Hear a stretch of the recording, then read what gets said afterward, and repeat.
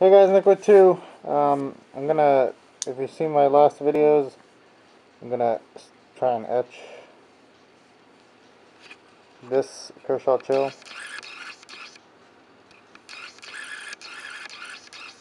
Yeah, whatever.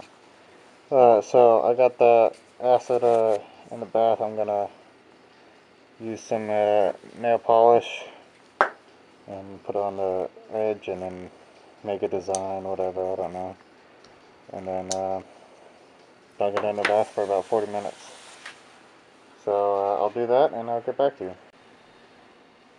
Okay, so whenever you have a knife taken apart, it's always good to look in the liners and just clean it out. Because look, there's rusting and stuff, you know, not really important, but I mean, all you gotta do is wipe it down and it'll be fine. So, yeah. I'm wearing a mask because the chemicals stink. So if you can't understand me, I'm sorry. Alright, I'll be back.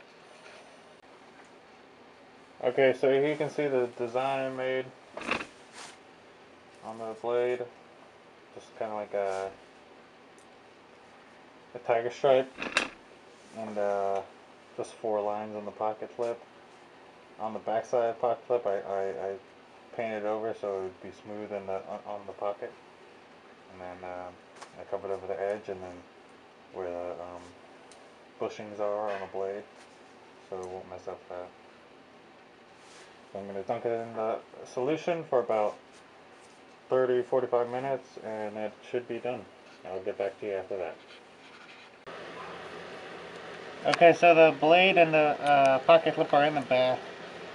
Just put them in there. So after about 45 minutes, I'll take them out and show you the results. I gotta find a way to clean off the nail polish though. I don't have any nail polish, remember. I'll figure out a way though. Alright, be back. Okay, so here's the finished product. As you can see, I had to do it twice because the first time I didn't let the what's it called, nail polish dry enough, so it kind of messed up. So I did it twice, and it turned out pretty good. I like it a lot. So that's Pimped Kershaw Chill with acid etching blade. Remember, keep your knife sharp, your mind sharper. I'm Nick with 2. Thanks for watching.